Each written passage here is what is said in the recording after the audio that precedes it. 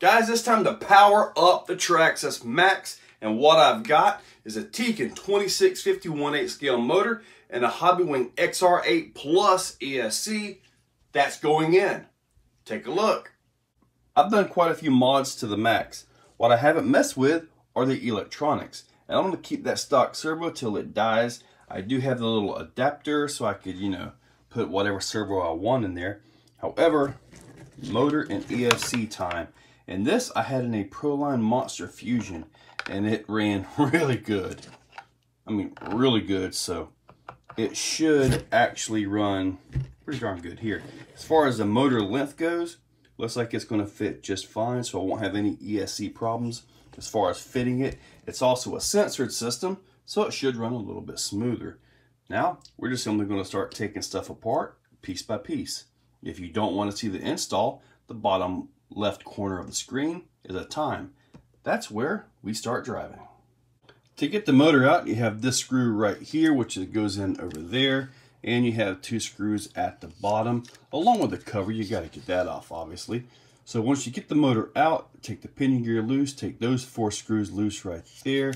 You also have to take these 2 screws loose in the back, and the motor can come right on out. This old Tekin's been around the block a few times.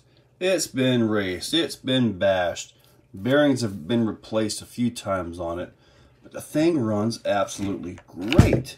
Now this is a 40mm motor, the stock is a 36mm, so should give more torque.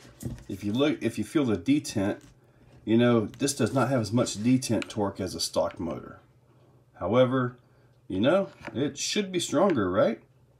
The Tekin fits really good, actually. I was kind of surprised, but yeah, it fits in there just fine. You're only going to get 2 bolts holding the motor in place because, well, different bolt pattern and all that. The Tekin has 6 bolts. The stock has 4 specifically for this mount. And so this will go right back into here. Something like that right there once I get the pinion gear on. And notice there's plenty of room in the back. And also the Hobbywing ESC is a little bit smaller, so there'll be even more room in there. So the Tekin is in place. All I've got to do is basically bolt it down with the screws on the bottom and put the cover right on there, and that part is done. Now it's time to get the ESC out and get the covers off for the receiver. When you take the ESC loose, you're going to have to remove your actual receiver case because the wire goes right underneath it. So, yep, just a few more screws on the bottom of the chassis. In case you're wondering, yes, the Maxx 8S ESC will bolt right in, like direct fit. Even the motor wires and all will go.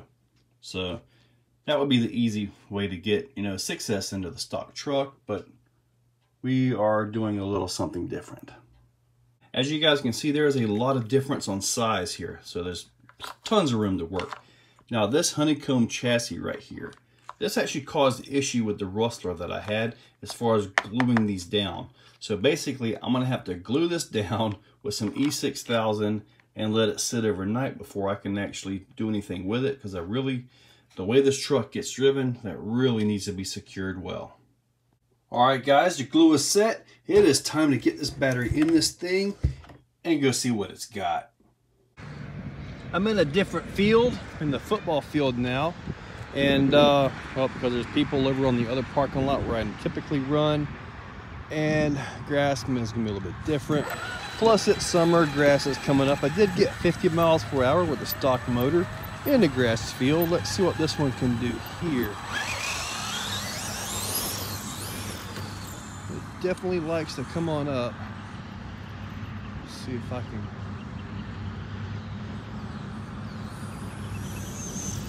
Power feels good.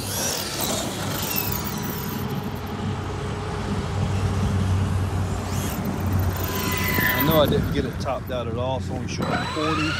See if I can get a little bit bigger, longer of a run. Hopefully the wind noise isn't all that bad here. Maybe I can get something going here. Let's see.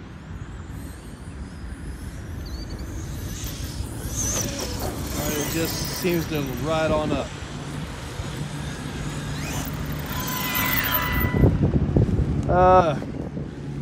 So it's just pretty much wheeling at 42. I'd rather be able to get a little more speed out of it than that. It's got more. It just simply wheelies up. Can't really seem to.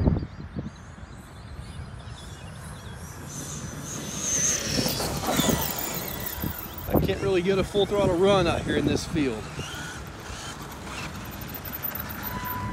I mean, 44 right there.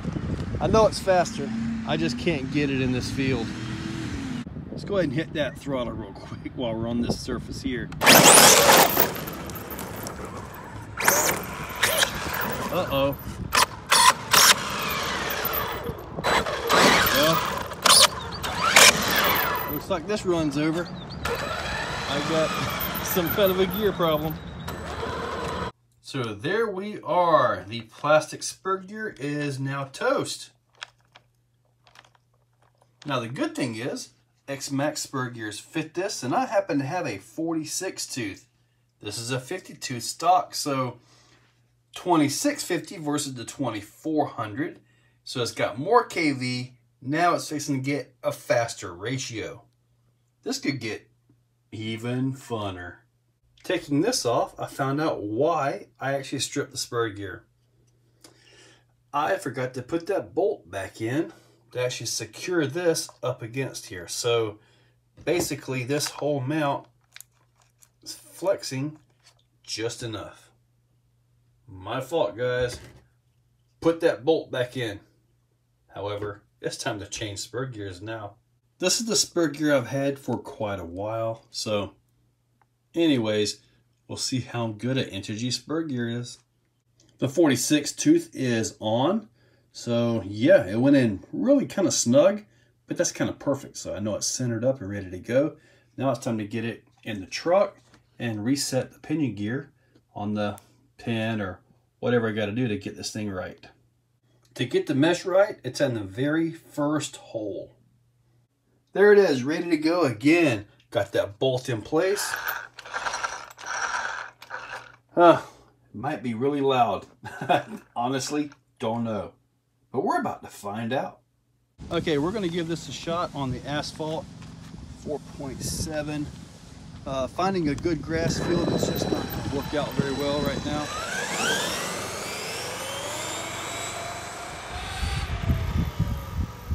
I have no idea. I know I'm not topped out. Let's see if I can get a little bit better coming back.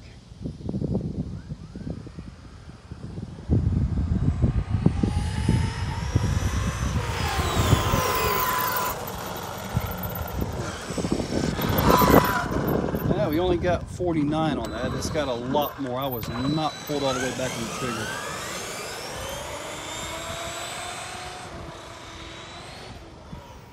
Man, I am not so good at speed runs one-handed, am I? All right, we're going to see if I can make a turn.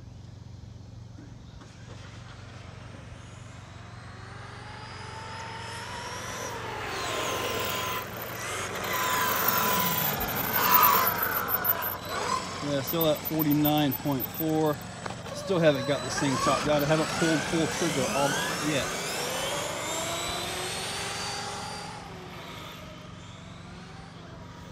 Man, I can't get full trigger on this thing. It just wants to go all the way over the place.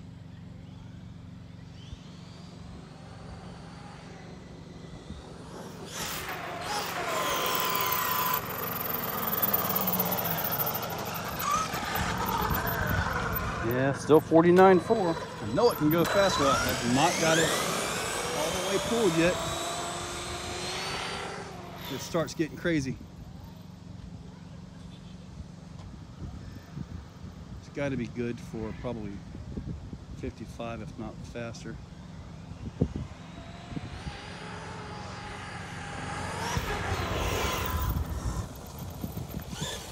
Oh well, I guess I'm just gonna have to call it there at 49.5.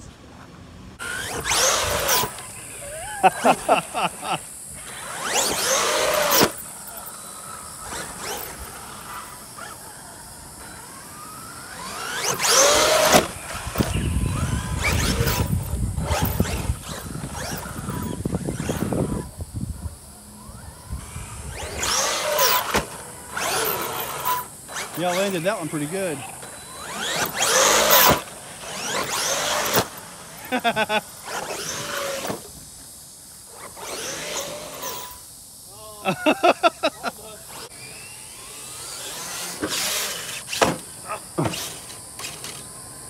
Gap it. You gonna gap it?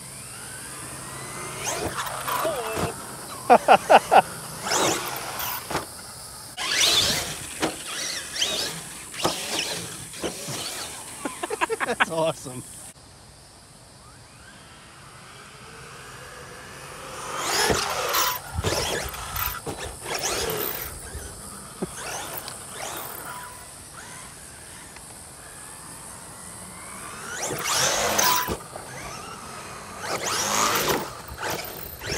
I'm parked out of the way and you still hit me. Oh! Oh!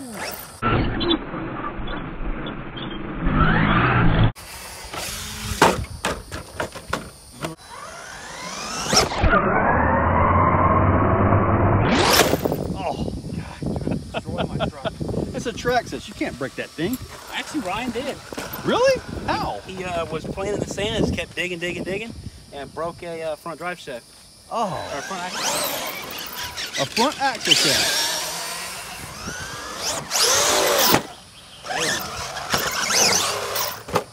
Can it do backflip? Well, I guess it'd be a front flip backwards. I have done it backwards like that before. We'll try it again. All right, we'll turn my thing down. You see here. Didn't get it that time. All body.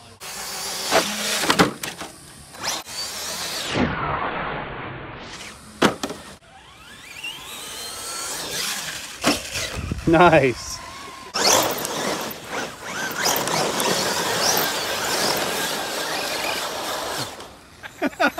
I love it.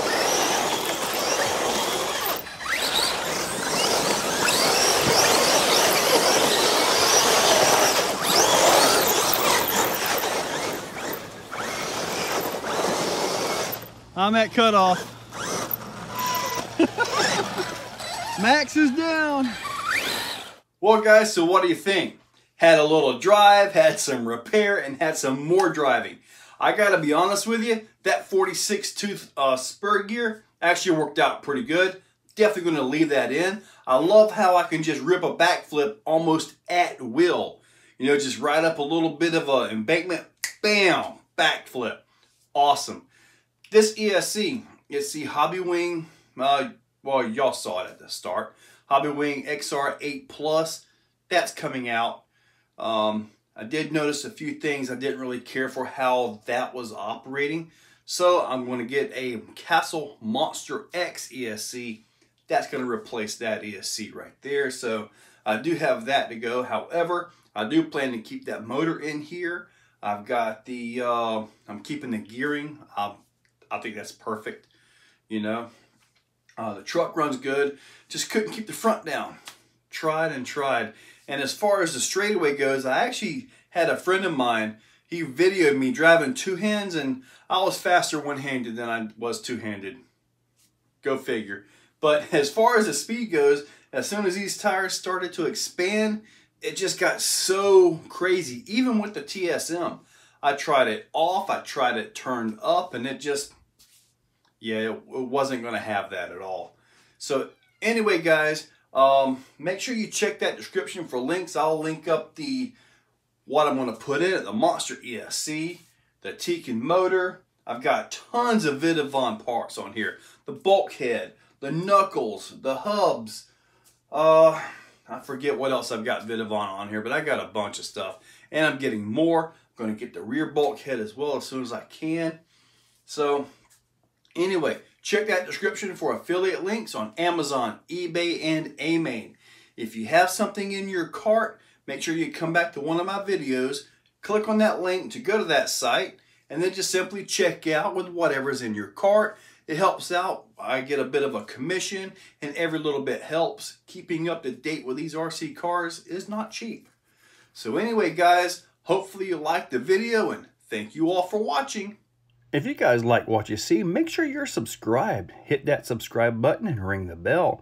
If you really like what you see, consider clicking on that join button down below. With that, you can actually become a channel member. Members get early viewing of many of the videos and, you know, a little bit more personalized. Guys, thank you all for watching.